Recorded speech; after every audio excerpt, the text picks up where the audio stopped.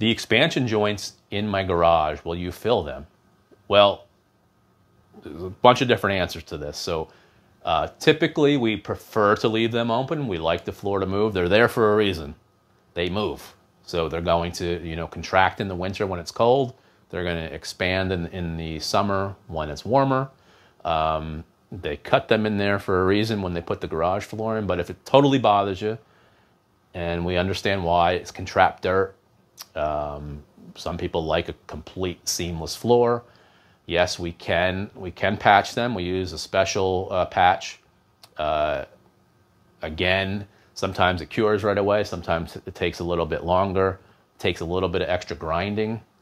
That's one option. We would put the patch in, grind the floor. You'd have a total seamless floor, it's pretty awesome. You'll have no dirt, no crevices to clean out.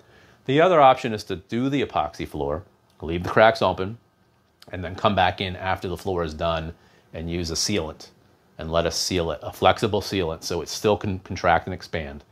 A little bit of extra cost, but cosmetically, maybe some people like that a little bit better. So you have the three options. Leave it open, patch it, grind it, and coat it again, or do the floor and use a very flexible sealant in that expansion joint.